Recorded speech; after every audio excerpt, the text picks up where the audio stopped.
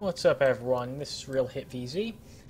Um, so I've been playing EVE Online recently, which is what you're looking at right now. And what I've realized as I've been learning the game is there's really not many good resources for new players. Um, it's a very complicated game, and while there's a wiki that explains some stuff, some of it's outdated, and in general, there's so much that just a single website like that cannot efficiently explain every aspect of the game. So I'm thinking maybe I'll do a few videos now and then, sort of giving very simple breakdowns of things. So what I want to do today, there's a new event that went live yesterday, Blood Harvest, which has put some new combat sites into the game that give really cool rewards, and they spawn all over the galaxy. So even if you're a new player hanging out in high sec, you can still run into them. So I'm going to, hopefully, if I can find one, run one today. And first I'm going to show you the ship I am using to do it, because this is something that, if you've been playing the game for a week or two, you might be able to do. So I'm using a Vexor. It's a Gauntlet cruiser. I assume that there are similar cruisers that would work for all the other factions, but I only play Gauntlet. And it specializes in drones. So the fit I have, high slots, I have left 3 completely open. I probably could fit a couple guns on here if I wanted. But I have a drone link augmenter. What that does is it increases the maximum range of my drones, which is important because that's how I do all my damage. Mid slots, I have 2 cap rechargers because this build is cap stable, and I like that. And I also have a medium cap battery, which again helps with staying cap stable. And then I have an afterburner. It's a 10 MN afterburner. You want to make sure when you do this, you get an afterburner, not a micro warp drive. They, I believe, are in the same part of the market tab. And they have the same symbol, certainly, for them. But the difference is afterburners do not give you as big of a speed boost, or anywhere near as big of a speed boost, but micro warp drives, when you use them, they increase your signature radius, which is basically how easy your ship is to hit. The purpose of the afterburner is by moving faster, I can make things miss me, or not deal as much damage, not get direct hits on me. Because I am moving more quickly, I have a greater radial velocity. If you use a micro warp drive instead, then you are increasing your signature radius, and so things will actually hit you more. It is self-defeating. Low slots, this is really where most of the what makes this fit work comes in. So refuge adaptive nanoplating, that just when they're hitting my armor, will increase my resistance to all damage types. A medium armor repairer, which will make that armor last a really long time. When you fit ships, you want to decide if you're tanking in shield or you're tanking in armor. This ship, I am tanking in armor. And then 3 drone damage amplifiers, which increase the damage my drones do. When you fit multiples of modules like this, you get diminishing returns. I know I saw the numbers somewhere. I think the third one is really only giving me like 50% of its normal bonus, and anything less than that starts to get really... I definitely would not want a 4th one at all. It would do very little for me. But 3, I mean, even at 50% of the normal utility, it's really good for a ship that does all its damage through drones. And then the rigs, You need special skills to equip most rigs, but I have an auxiliary nano pump, which I believe increases how much my armor repairs for, and then 2 Trimark armor pumps, which increase my maximum armor. So that all pretty much is just making me tankier, which is important because these sights deal a fair bit of damage. You're going to want to be able to tank some. And also, in my drone bay, I have 9 hobgoblins and 3 ogres, so you could actually fit a 10th hobgoblin in here. So 10 light drones, 3 heavy drones. They're all Tech 1. You don't have to train too long to get to them. So this really is a fit that you could do with only a few weeks of game time on your character. And it's really cool that you can do the event site with a ship like this. So let us undock from the station and try to find one of these sites.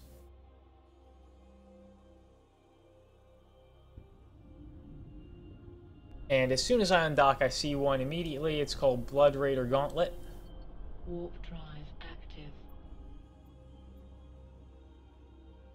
Now, this is very new, so a lot of people are doing them. There's 2 people in system with me. I see one of them is in a transport ship just outside this station here, but the other could be doing this gauntlet already. So hopefully they're not, and hopefully I don't get contested on it at all, because, I mean, my character's pretty new. I don't do that much damage, so if someone races me through the gauntlet, I'm not going to be the one who wins.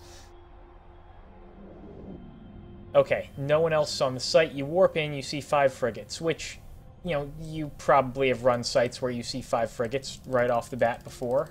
It probably doesn't seem exceptional. This is actually the most dangerous part of the gauntlet. You see they're doing a lot of damage to me very quickly. I'm almost immediately turning on my armor repairer. Because I'm not shield tanked, my shield melts really fast. My drones are working on the problem, though. Once I take, 2 of them out, I should stabilize a little bit. But until, while there's 5 of them, I take damage really fast. Most of them web you.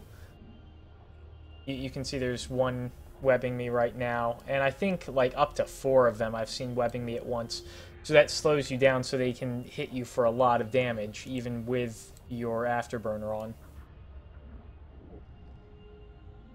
But if you can survive this room right here, often the first spawn is like the easiest to get through, but in this site, if you can survive the first 5 frigates, you can clear the site.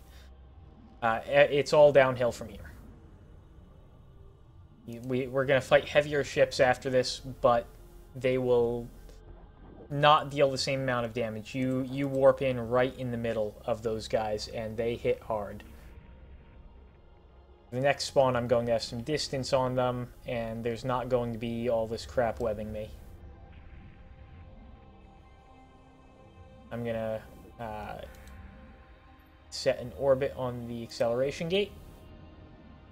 That's going to take us to the second room of the site.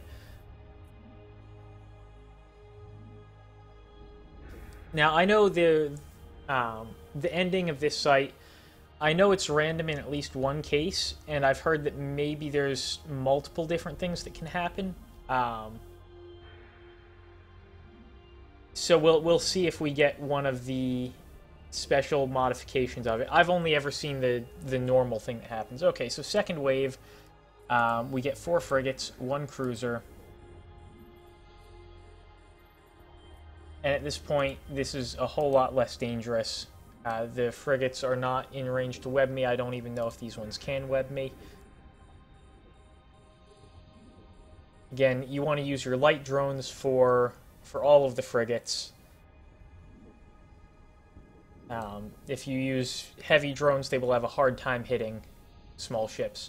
The cruiser, you could use your heavy drones on, but I don't think it's worth it in this this wave. Recalling your light frigates, or your light drones, and sending out the heavy ones, that just takes a bunch of time. it's easier to just have light drones kill the cruiser. They won't do as much damage, but in the long run, it's faster. And the next wave, this first room has 3 waves. The next wave will be exactly the same as this one. Actually going to orbit at a closer distance, so I'm ready to jump through the acceleration gate as soon as I down all 3 waves. Yeah, the next wave also will be a cruiser, 4 frigates.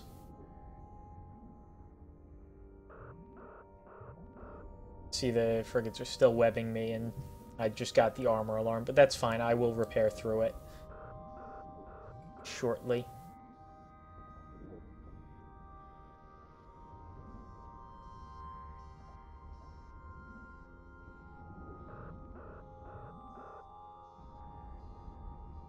But yeah, Tech 1 cruisers are enough to do this site, as long as you have, you know, decent skills.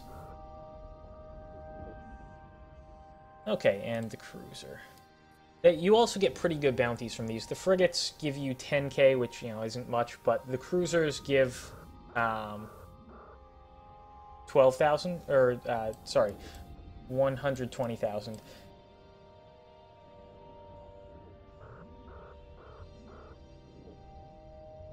You see this guy's going down a lot slower. Also, I'm sorry for those who like fireworks. As you can see, I play with the camera zoomed way out. You may also find this helpful if you're having trouble controlling things in combat. I like keeping it zoomed out, so if someone warps in on me and is going to like race me or something, I can see. If you're running these in low sec, you'll have an easier time finding them, but obviously you need to be a lot more careful. You know, when someone warps in, you need to either be ready to fight them off or warp out.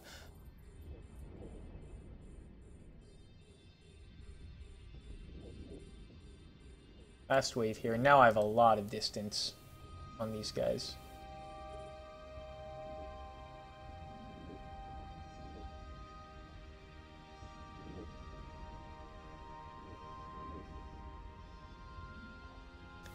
In the next room, I will be launching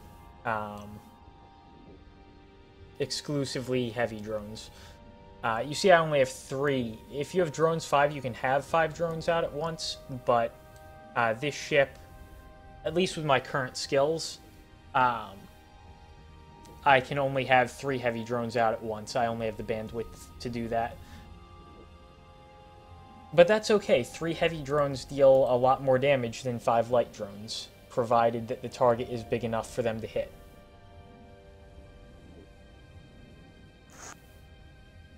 The next room is entirely cruisers until the very end. The final spawn normally is a battle cruiser. But again, that's an even bigger ship, so heavy drones are still useful.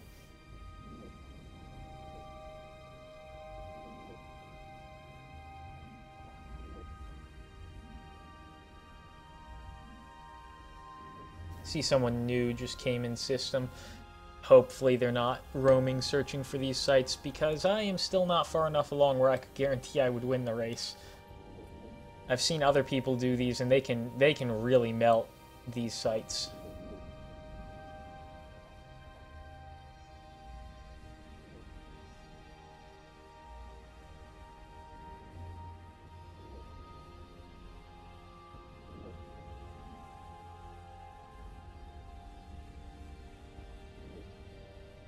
As soon as he goes down, I can recall the drones and jump through the gate.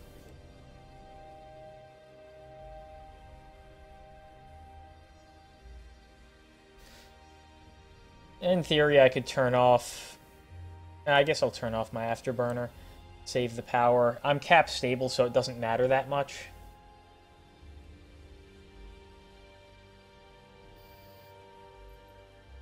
There we go. Return them to drone bay. And then we're going to jump. Okay, that other person left system.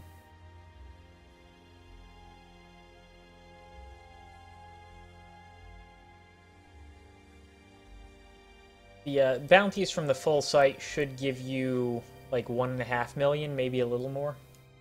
So first wave of this room is 5 cruisers. I believe there's one more wave. There's like 2 waves of 5 cruisers.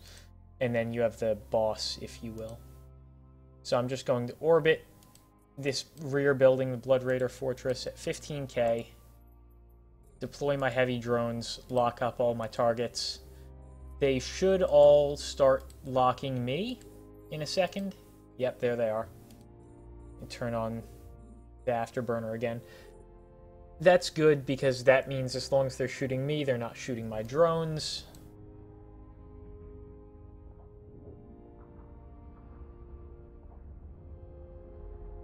The heavy drones move a lot more slowly, but they hit really hard.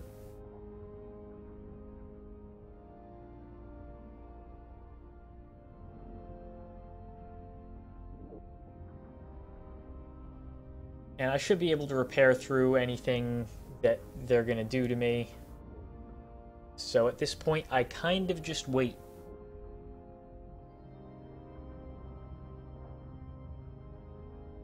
The ogres are occasionally missing. And these are much larger ships than frigates. If you put them on a frigate, you'll see nothing but misses. When they even can hit the frigate at all, because often and the frigate's just too fast and they can't keep up. Even with these things, sometimes they get out of range.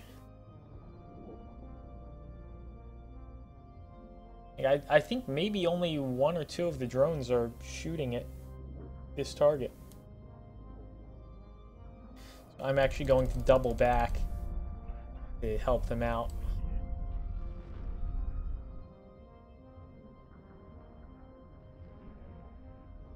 Make the cruisers chase me back into my drones.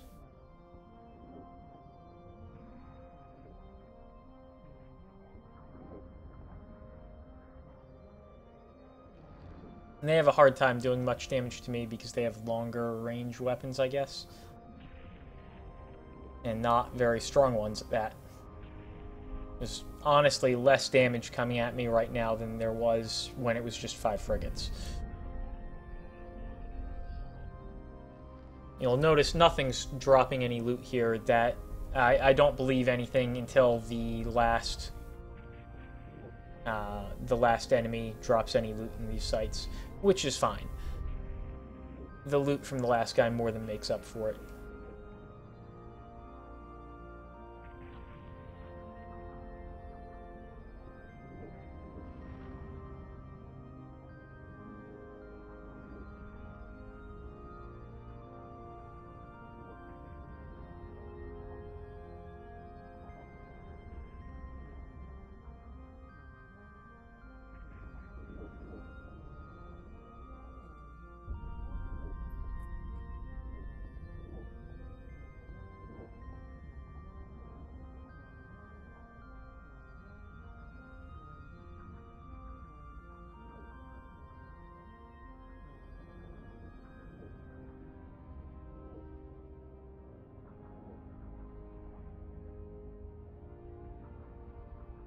I wonder if there are any other combat sites up in this system. There are a ton of them. Lots of dens. I should go do some of those at least.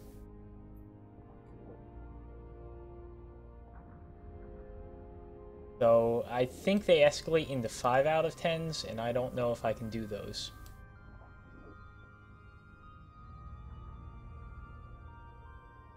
These sites so far are definitely the best ISK per hour I have available to me.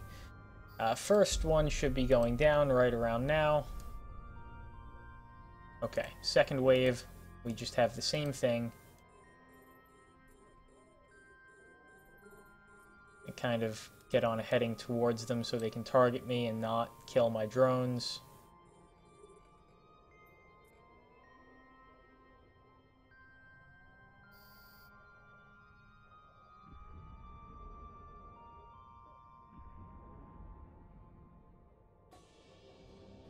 Oh, that's going well. You guys are killing this first one.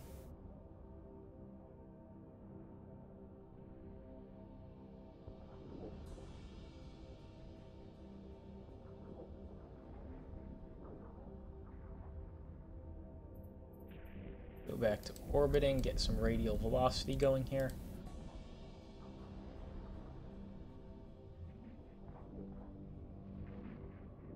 Avoid as much damage as I can, because, I mean, yeah, I can keep my afterburner and my armor repair going for as long as I want, just indefinitely, but why tempt fate, right?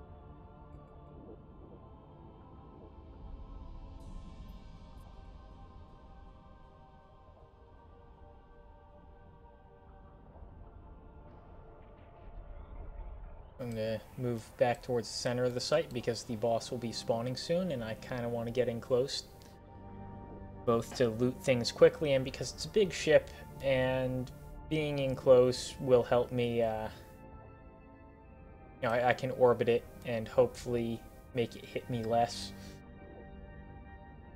if you're in closer. There we go. A battle cruiser spawns. We're going to orbit it at 1,000 and call in our drones.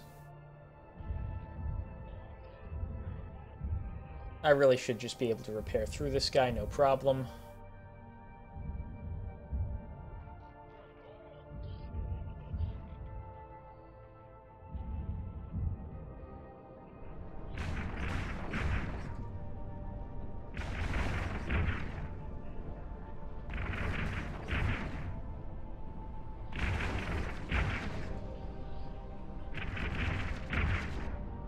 You see there my drones are making short work of him. He's in the structure already.